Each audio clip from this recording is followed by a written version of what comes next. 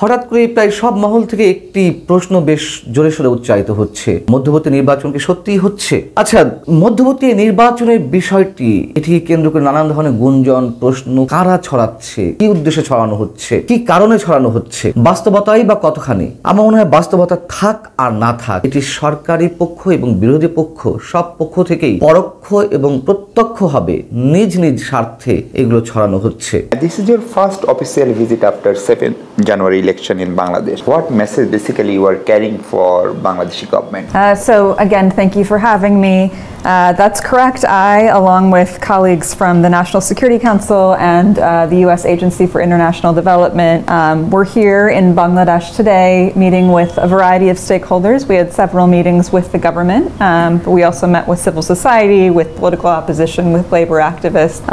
With the Bangladeshi government, our message was that we want to work on our shared priorities and interests. So we talked about building economic growth in Bangladesh, which includes improving the labor environment. We talked about ways we can support Bangladesh fight climate. আসসালামু আলাইকুম ওয়া রাহমাতুল্লাহি ওয়া বারাকাতুহু। দেশ ও দেশের বাইরে দূর দূরান্ত থেকে যে বা যাহারা এখন এই মুহূর্তে ভিডিও দেখছেন তাদেরকে অনুরোধ করব, রিকোয়েস্ট করব, দয়া করে পুরো ভিডিও সম্পূর্ণ ধৈর্য সহকারে দেখবেন।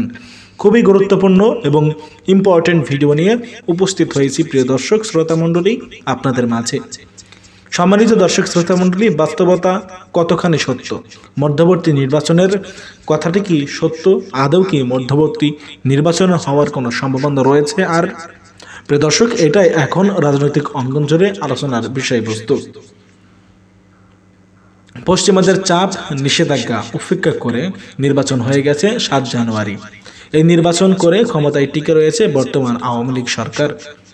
কিন্তু এই ক্ষমতা কতদিন পর্যন্ত টিকবে? গুঞ্জন উঠছে মধ্যবর্তী নির্বাচনের ব্যবস্থা করছে পশ্চিমা দেশগুলো এবং জাতিসংঘ। উভয় মিলেই, এই পশ্চিমার এবং জাতিসংঘ মিলেই কিন্তু মধ্যবর্তী নির্বাচনের বার্তা দিয়েছে। খুব জোরালোভাবে রাজনৈতিক অঙ্গনে এই মধ্যবর্তী নির্বাচন আলোচনায়। প্রদর্শক শ্রোতা মণ্ডলী, এবারে বিস্তারিত জানালেন মার্কিন পররাষ্ট্রমন্ত্রী, মার্কিন এশিয়া বিষয়ক সহ উপপররাষ্ট্রমন্ত্রী আফরিন আক্তার। আফরিন আক্তার স্পষ্ট জানিয়েছে যমুনা টিভিতে দেওয়া একটি সাক্ষাৎকারে, তিনি বলছেন বাংলাদেশের এই নির্বাচন অবাধ, সুষ্ঠু এবং নিরপেক্ষ অংশগ্রহণমূলক হয় নাই। সুতরাং বাংলাদেশে আবারও মধ্যবর্তী নির্বাচন হতে পারে। এই নির্বাচনকে গ্রহণযোগ্যতা দেয়নি প্রিয় দর্শক শ্রোতা মণ্ডলী মার্কিন উপসহকারী পররাষ্ট্রমন্ত্রী আফরিন আক্তার। মধ্যবর্তী নির্বাচনের দাবি নিয়ে মধ্যবর্তী নির্বাচনের প্রশ্নের উত্তরে জবাবে কি বলল আমরা সেটা শুনব। এশিয়া বিষয়ক যুক্তরাষ্ট্রের দক্ষিণ ও মধ্য এশিয়া বিষয়ক উপসহকারী পররাষ্ট্রমন্ত্রী আফরিন আক্তারের এক্সক্লুসিভ সেই ইন্টারভিউটা আমরা সাক্ষাৎকারটা দেখব, তারপরে কথা বলি। This is your first official visit after 7th January election in Bangladesh. What message basically you are carrying for Bangladeshi government? So again, thank you for having me. That's correct. I, along with colleagues from the National Security Council and the U.S. Agency for International Development, we're here in Bangladesh today meeting with a variety of stakeholders. We had several meetings with the government, but we also met with civil society, with political opposition, with labor activists. With the Bangladeshi government, our message was that we want to work on our shared priorities and interests. So we talked about building economic growth in Bangladesh, which includes improving the labor environment. We talked about ways we can support Bangladesh fight climate change, and that includes both adapting to climate change but also mitigation measures, so how we can support renewable energy in Bangladesh. We talked about building defense and security cooperation. So Bangladesh is a global leader in peacekeeping issues. Thanks in part to U.S. assistance, we provide substantial peacekeeping assistance to Bangladesh. But we also want to work with Bangladesh in building out its maritime security and maritime domain awareness, so that was also a part of our discussion. And then finally, with the government and with other stakeholders, we talked about the importance of preserving civic space, so space for civil society to operate freely in Bangladesh. So those were the key priorities that we discussed, and those were the messages that we carried. Thank you. If you allow, what was the major issues during your discussion with the BNP leaders?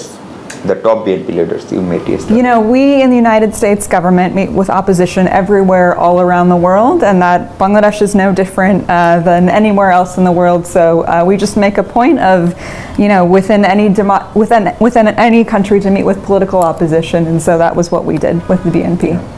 You already said you three top officials at the same time visiting Dhaka. Normally it not happened earlier.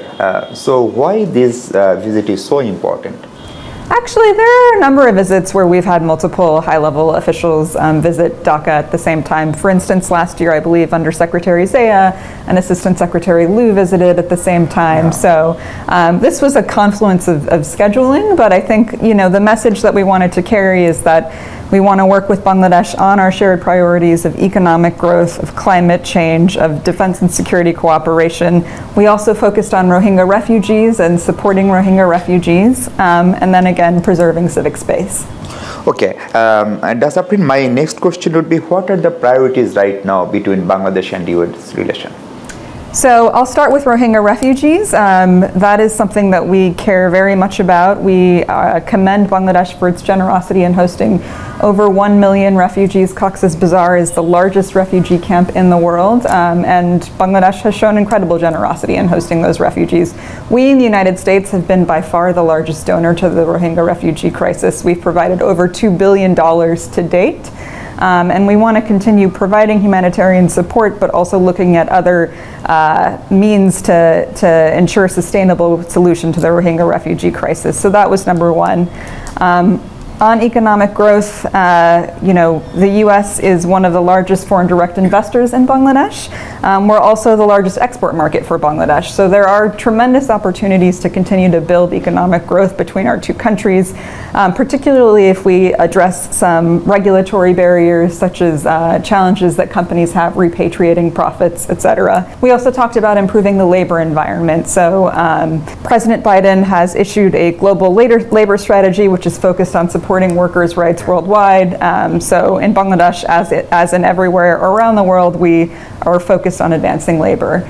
We talked about defense and security cooperation. I got into that a bit earlier. I don't need to repeat myself, but again, that's the host of issues that we discussed. Regarding Rohingya crisis, I just want to know, you know, the allocation from our friendly countries are decreasing. I mean, for joint response plan is decreasing, and it has become a burden for Bangladesh government. Will US will continue their effort to stand beside Bangladesh, especially in monetary help? Absolutely, we are absolutely committed to supporting Bangladesh and supporting the Rohingya refugees in addressing this crisis. It's true that with crises all over the world, you know, we have to make trade-offs in where funding goes, but we're working closely with multilateral development banks and other actors to help fill some of those funding needs. So what will be your take, regarding the Myanmar current situation? And you know, Bangladesh is an innocent victim, and our people are suffering for this recent Myanmar crisis. The recent crisis in Myanmar, you know, is a part of course, a longer history of genocide in Myanmar. So the Secretary determined in 2022, I believe, that the Burmese military conducted acts of genocide against the Rohingya. And you know, it is really unfortunate that conditions continue to not allow for a safe, dignified, and voluntary return of Rohingya refugees. That said, we are committed to supporting the Rohingya refugees in Bangladesh. We are committed to providing them with humanitarian assistance and enabling the government of Bangladesh to continue with its generosity in hosting these refugee communities. The United States government, you know, is committed to supporting security in the Indo-Pacific region broadly. We're obviously very concerned about what's happening on Bangladesh's border with Myanmar. I know that the Secretary of State and his team are working to support dialogue and other measures to ease that crisis. You know, it's really unfortunate. In Bangladesh, we are very focused on the impacts to the Rohingya refugee community, and we want to make sure that we're providing the Rohingya refugee community and the Bangladeshi government with the support that it needs to protect these most vulnerable populations that have been the subject of genocide by the Burmese military. Indo-Pacific strategy is a big thing for USA and some other Western countries. Why and how Bangladesh is so important to implement these Indo-Pacific strategies? So Bangladesh is a key Indo-Pacific partner. as are many of the other countries in South Asia. We are very heartened to see Bangladesh's Indo-Pacific outlook, which we actually think aligns very closely with our Indo-Pacific strategy in a number of key ways, economic growth and development being one of them. So we see a lot of synergy there, including on climate, on other issues, and we look forward to building a region that is secure, prosperous, free, and open together with the Bangladeshi government and Bangladeshi people. So do you think Bangladesh is on right track regarding Indo-Pacific strategy, or what's your evaluation regarding Bangladesh stand on Indo-Pacific strategy? Again, I think that the Bangladesh's Indo-Pacific outlook really aligns closely with everything that we're trying to do under the Indo-Pacific strategy. There's no joining the Indo-Pacific strategy. It's a U.S. Issued strategy, but the goal of the Indo-Pacific strategy is to develop a region that is free, open, prosperous, and secure. And we see a lot of that reflected in the Indo-Pacific outlook. So again, there are just a lot of opportunities for our countries to work together to build a free, open, and secure region. Yeah, I have so many questions, but now it's time to take a break. Okay. We are coming back after a short break. Hello audience, we just take a break for a few minutes and we'll come back soon with Deputy Assistant Secretary Afrin Akhtar. Please stay with us.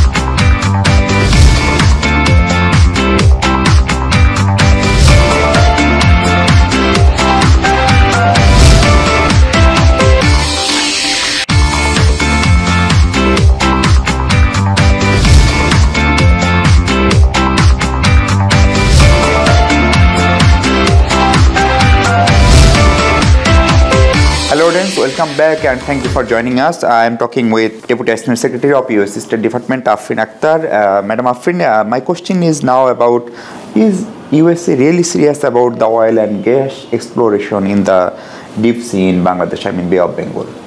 So I think, as I had mentioned before, we are focused on supporting economic growth and development in Bangladesh. We are one of the largest sources of foreign direct investment in Bangladesh, and predominantly that's actually in the energy sector in Bangladesh. I think US companies are interested in exploring energy options in Bangladesh, and that includes offshore. But I also want to underscore that we in the United States are really focused on renewable energy development in Bangladesh. It's supporting Bangladesh's renewable energy transition. So through USAID, through other programs, we're looking at how we can support solar in Bangladesh, offshore wind, etc., so that Bangladesh has sustainable energy security over the longer term. Yeah, and then my next question would be about labor rights. How do you evaluate the labor rights situation here in Bangladesh? And you know, labor rights is very important for US government as well as for the Bangladesh garment industry and other import-oriented industry. Yeah, so as I mentioned earlier, President Biden issued the Global Labor Strategy earlier this year, which is again a global strategy focused on workers' rights worldwide. And so that is something that we are prioritizing everywhere in the world, including in Bangladesh. I met with labor organizers yesterday alongside my USAID colleague, and we heard about some of the challenges that they face operating in Bangladesh. And so we hope to work with the Bangladeshi government, the labor community, and companies to address some of those issues, which include barriers to union registration, reforms required to legislation such as the Bangladesh Labor Act, uniformity of freedom of association in export processing zones, and other similar measures. Bangladesh does not need to be worried about the global labor strategy. The global labor strategy is an initiative by President Biden to support workers' rights globally, everywhere. And we're doing that through a variety of tools, including our assistance. So we have programs here in Bangladesh to support labor activists, labor organizers, to support workers in organizing and union registration and all sorts of activities. So really the goal of the global labor strategy in Bangladesh and elsewhere is to support workers' rights. Afrin, can you please share your thought about free press and independent civil society here in Bangladesh? You have meeting with them. Yes, I met with civil society. It was a very good meeting. I've met with civil society in every single instance I've come to Bangladesh. And you know, we in the United States believe every country benefits from a robust civil society and a robust free media environment. We believe that when people are given the opportunity to express their concerns and in their voices, it creates societies that are freer, more open, more democratic, and ultimately more prosperous and secure. So that is something that we are supporting very actively here in Bangladesh through our USAID programming and other programming, and we also support it worldwide. Okay. Any assurance you get from the meeting with Bangladesh officials about Boeing purchase from USA? This is a big discussion going on.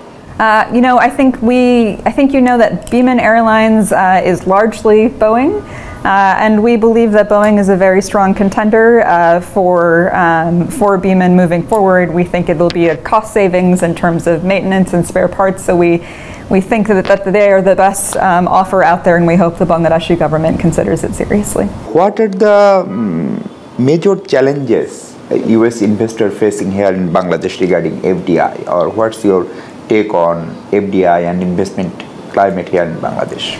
Bangladesh is an emerging market. I think US businesses are very interested in operating here. Again, I think that we have a lot of investment already in the energy sector. You have US brands operating in the ready-made garment sector. I think there is always going to be more interest in engaging in this emerging market, but I think that key issues regarding regulatory hurdles such as repatriation of profits, etc., will need to be addressed to truly attract more US investment in Bangladesh. So we see the opportunity there. Ultimately, US businesses will make a determination based on the trade-offs that they see, but we think addressing some of these key regulatory barriers will help bring in even more US investment in Bangladesh. Have you shared your observation with the policymakers here in Bangladesh? Yes, we have, yeah. Okay.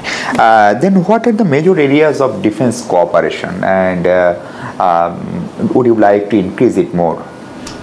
Yeah, so as I mentioned, one of our key priorities moving forward is building out security and defense cooperation. The United States has provided over $100 million in foreign military financing, which is a form of security assistance to Bangladesh to date. We support Bangladesh's peacekeeping operations worldwide, and we are looking to continue to build that relationship with Bangladesh over the years to come. We need to conclude a GSOMIA agreement, which basically is a secure communications agreement, and we believe concluding that agreement with Bangladesh will really enable our defense cooperation to go to the next level. Beyond that, the United States and Bangladesh engage in military exchanges and training, so we bring Bangladeshi military personnel over to the United States to train in our defense academies. We have Bangladeshi personnel in West Point right now, for instance, and we also do military exercises. So I think our Air Force is currently exercising with the Bangladeshi Air Force right now on issues like humanitarian assistance and disaster relief and those sorts of things. On the GSOMIA, I think both the United States and Bangladesh are committed to concluding this agreement.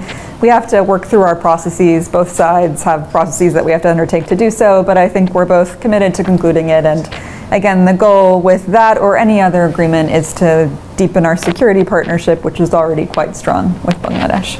In every relationship, there are some challenges. What are the basic challenges between the relationship between Dhaka and Washington? So I think, we have shared priorities, and what we really want to do here moving forward is focus on those shared priorities and make sure that we implement them in a way that advances Bangladesh's prosperity, security, stability, freedom, and openness. So again, we are working together on economic growth, but we have to address labor issues to really maximize the potential. We're working together on security and defense cooperation, and if we conclude a few more agreements, we can really broaden that partnership. We're working together on the Rohingya crisis, and providing support to Bangladesh to ensure that the Rohingya communities are supported here and that we can continue to do so. And then we're working on building civil society and strengthening the civic space in Bangladesh, and that includes working directly with organizations here to create a democratic environment that is strong and that will sustain a free and open country into the future. Okay, my last question would be, what is your expectation from Bangladesh government on the issues of 2 US ambassadors have been harassed during their tenure here in Bangladesh? Obviously, in the United States government, the safety and security of our personnel is of the utmost importance, and it will continue to be of the utmost importance. We've made that very clear to the Bangladeshi government, and we believe that they've heard us on this. So, it will continue to be our foremost priority, protecting our personnel. And definitely you have discussed it with the Bangladeshi officials this Yes, time. we've made it very clear that this is our first priority. Thank you. হঠাৎ করে প্রায় সব মহল থেকে একটি প্রশ্ন বেশ জোরে সোরে উচ্চারিত হচ্ছে, মধ্যবর্তী নির্বাচন কি সত্যিই হচ্ছে? আচ্ছা, মধ্যবর্তী নির্বাচনের বিষয়টি এটি কেন্দ্র করে নানান ধরনের গুঞ্জন প্রশ্ন কারা ছড়াচ্ছে, কি উদ্দেশ্যে ছড়ানো হচ্ছে, কি কারণে ছড়ানো হচ্ছে, বাস্তবতাই বা কতখানি? আমার মনে হয় বাস্তবতা থাক আর না থাক, এটি সরকারি পক্ষ এবং বিরোধী পক্ষ সব পক্ষ থেকেই পরোক্ষ এবং প্রত্যক্ষভাবে নিজ নিজ স্বার্থে এগুলো ছড়ানো হচ্ছে। কী উদ্দেশ্যে, কী কারণ, সেটি আসছি। আপনাদের নিশ্চয় মনে আছে, মধ্যবর্তী নির্বাচনের প্রসঙ্গটি প্রথম জনসমক্ষে প্রশ্ন আকারে নিয়ে আসেন নাগরিক ঐক্যের আহ্বায়ক মাহমুদুর রহমান মান্না, যিনি বিএনপির সমমনা রাজনৈতিক দল হিসেবে সরকার বিরোধী আন্দোলনে অবশ্যই রাজপথে রয়েছেন। গত ফেব্রুয়ারিতে যখন মার্কিন প্রতিনিধি দল বাংলাদেশ সফরে এলো, তারা তো বিএনপি সহ সরকারি দলের বিভিন্ন পর্যায়ের মন্ত্রী, সুশীল সমাজ, শ্রমিক সংগঠন, নানান পর্যায়ে তারা বৈঠক করলো এবং মাহমুদুর রহমান মান্না বললেন যে শোনা যাচ্ছে সরকারের উপরে মার্কিন প্রতিনিধি দল চাপ দিয়ে গেছে মধ্যবর্তী নির্বাচনের। এই যে প্রসঙ্গটি উঠল, তারপর থেকে এটি ডালপালা ছড়াতে শুরু করেছে। এখন প্রশ্ন ওঠা খুবই স্বাভাবিক, মাহমুদুর রহমান মান্না কেন প্রকাশ্যে এ ধরনের একটি দাবির কথা জানালেন? তাহলে কি সত্যিই তার কাছে কোনো মেসেজ ছিল যে মার্কিন প্রতিনিধি দল সরকারের উপরে এরকম চাপ প্রয়োগ করে গেছে? আমার মনে হয় না। যদি এরকম কিছু হতো, তিনি খুব বোল্ডলি এই কথাটাই উচ্চারণ করতেন। তিনি বলেছেন শোনা গেছে। তাহলে কেন বললেন এই ধরনের কথা? এটি বলার কারণ হতে পারে বিরোধী যে রাজনৈতিক নেতাকর্মীরা রয়েছেন তৃণমূল পর্যায়ে, তাদের মনোবল চাঙ্গা করতে এবং তাদের কাছে বিরোধী রাজনৈতিক দলগুলোর গুরুত্ব তুলে ধরতে এই ধরনের একটি মন্তব্য করেছেন যে শোনা গেছে মার্কিন প্রতিনিধি দল এরকম বা মধ্যবর্তী নির্বাচনে চাপ দিয়ে গেছে। যদিও আওয়ামী লীগের সাধারণ সম্পাদক ওবায়দুল কাদের সিঙ্গাপুর থেকে ফিরে সাংবাদিকদের প্রশ্নের জবাবে এই বিষয়টি একেবারে উড়িয়ে দিয়েছেন, বলেছেন যে এটা মাওবাড়ি আবদার। তবে ওবায়দুল কাদের আবার যেটিই বলুক না কেন, সিঙ্গাপুরে কাকতালীয়ভাবে হোক আর যেভাবেই হোক, মার্কিন রাষ্ট্রদূত Peter D Haas, Obaidul Quader এবং বিএনপির মহাসচিব মির্জা ফখরুল ইসলাম আলমগীর তারা একসাথে হয়ে গিয়েছিলেন। তাদের সঙ্গে দেখা সাক্ষাৎ হয়েছে কিনা আমরা জানি না। তবে সরকারি দলের সমর্থক হিসেবে বা সরকারপন্থী গণমাধ্যম হিসেবে যেগুলো পরিচিত রয়েছে, তার কোনোটিতে এই ধরনের রিপোর্ট প্রকাশিত হতে থাকলে এবং এই ধরনের একটি গুঞ্জনের কথা আমি নিজেও আপনাদেরকে জানিয়েছি যে সেখানে কি পিটার ডি হাসের উদ্যোগে দুই দলের সাথে বিএনপি আওয়ামী লীগের কোনো বিশেষ বৈঠক হয়েছে, সেখানে পিটার ডি হাস কোনো নতুন প্রস্তাব দিয়েছে। ওই যে মাহমুদুর রহমান মান্নার যে গুঞ্জনটি যে মার্কিন প্রতিনিধি দল চাপ দিয়ে গেছে মধ্যবর্তী নির্বাচনে, সে বিষয়ে পিটার ডি হাস আবার নতুন করে আলোচনার সূত্রপাত তৈরি করেছেন কিনা, যদিও এই বিষয়টি ওবায়দুল কাদের এড়িয়ে গেছেন বা বলেছেন যে না, কারোর সঙ্গে বৈঠক হয়নি। এবং এই ধরনের রিপোর্টে না মানুষকে নানান ধরনের বিভ্রান্তি তৈরির উদ্দেশ্যে এমন বাক্য ব্যবহার করা হচ্ছে যার সত্যতা থাকতেও পারে। তবে সরকারি পক্ষ থেকে কেন এই গুঞ্জনটি ছড়ানো হচ্ছে যদি কেউ প্রশ্ন করেন, যে সরকারপন্থী গণমাধ্যমগুলোতে সরকারের পক্ষ হয়ে বা সরকারের নির্দেশে এই গুঞ্জনগুলো যে সৃষ্টি হচ্ছে, তার কারণটি কী? কারণ অনেকগুলো রয়েছে। যদি গুঞ্জন সরকার নিজেই তৈরি করে থাকে, প্রথম কারণটি হচ্ছে বিএনপি তো এখনও রাজপথে রয়েছে, তাদের নেতাকর্মীদের চাঙ্গা করার উদ্দেশ্যে বিএনপির শীর্ষ নেতৃত্বে যারা রয়েছেন তারা নানান ধরনের উদ্যোগ নিচ্ছেন। আন্দোলন থেকে কিছুটা হলেও যাতে গা ছাড়া ভাব দিয়ে বিএনপি নেতাকর্মীরা বসে থাকতে পারে, সেই কারণেই এই গুঞ্জন। তারা হয়তো মনে করতে পারে যেহেতু মধ্যবর্তী নির্বাচন হচ্ছে বিদেশিদের চাপে, তাহলে আন্দোলন সংগ্রাম করে খামাখা স্টিম রুলারের মুখোমুখি হতে হবে কেন? মামলা, হামলা, জেল, কারাগার ভোগ করতে হবে কেন? এই একটি কারণ থাকতে পারে। আরেকটি হচ্ছে দেশের যে অবস্থা, নানান ধরনের ইস্যু একের পর এক তৈরি হচ্ছে। কী উদ্দেশ্যে তৈরি হচ্ছে আমরা জানি, এবং এগুলো যে অনেক সময় ইচ্ছাকৃতভাবে ইস্যু মানুষের হাতে তুলে দেওয়া হয় সেটিও আমরা জানি। দেশের যে অর্থনৈতিক অবস্থা, মূল্যস্ফীতি, রিজার্ভ সংকট এবং বিদ্যুতের দাম বৃদ্ধি, বেইলি রোডে যে ভয়ঙ্কর অগ্নিকাণ্ড, নানান বিষয় থেকে মানুষকে অন্যদিকে ডাইভার্ট করতে এই ধরনের গুঞ্জন সরকারি পক্ষ থেকেই তৈরি করা হতে পারে, এবং মানুষের মনে সরকারের বিভিন্ন দুর্বলতা ঢাকতে আলোচনার নতুন খোরাক হিসেবে এগুলো বাজারে ছড়িয়ে দেওয়া হতে পারে।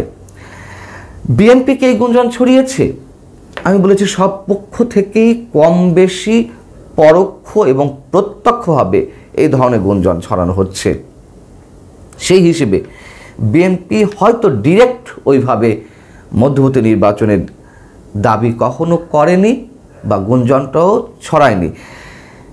বিএনপি শুরু থেকে নির্দলীয় নিরপেক্ষ সরকারের অধীনে নির্বাচন দাবি করে আসছে।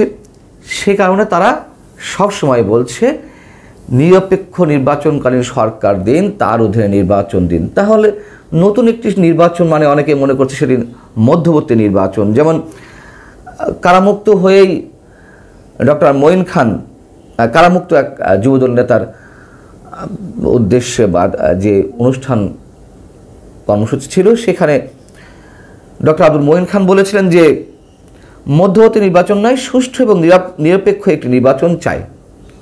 অতএব তিনি পরিষ্কার করেছেন। তবে ওই উদ্দেশ্যে হয়তো অনেকে মনে করে নিতে পারে যে বিএনপিও মধ্যবর্তী নির্বাচনের দাবি তুলছে। তবে বিএনপি পন্থী যে রাজনৈতিক দলগুলো আছে সমমনা, তারা কিন্তু এটি করছে, আগেই বলেছি। আর 7 জানুয়ারি নির্বাচনের পরে প্রথম নতুন করে জাতীয় নির্বাচনের আহ্বান জানানো হয়েছিল আঞ্চলিক এবং আন্তর্জাতিক 6টি সংগঠনের পক্ষ থেকে। তারা যৌথ বিবৃতির মাধ্যমে রাজনৈতিক সব বন্দীর মুক্তির দাবি করে সরকারের প্রতি আহ্বান জানিয়েছিল নতুন নির্বাচনের জন্য। এই সংগঠনগুলোর মধ্যে ছিল Asian network for free elections, world alliance for citizen participation, international federation for human rights, Asian democracy network, capital punishment justice project এবং এন্টি ডেথ পেনাল্টি এশিয়া। এই ছিল প্রথম মধ্যবর্তী নির্বাচনের যে আহ্বান, তার মধ্য দিয়ে যে নতুন মধ্যবর্তী নির্বাচনের গুঞ্জন নানানভাবে ডালপালা ছড়িয়েছে। এখন বিষয় হচ্ছে যে বাস্তবতা কতখানি। আমার মনে হয় এই মুহূর্তে বাস্তবতা খুবই ক্ষীণ। এই মুহূর্তে দেখুন, নির্বাচন একবার হয়ে গেছে, প্রচণ্ড চাপ ছাড়া অভ্যন্তরীণ এবং আন্তর্জাতিক ভয়ঙ্কর একটি চাপ ছাড়া মধ্যবর্তী নির্বাচন দেওয়ার প্রশ্নই ওঠে না, এটা আমার মনে হয়। তবে যে বলছিলাম আমরা চাপ,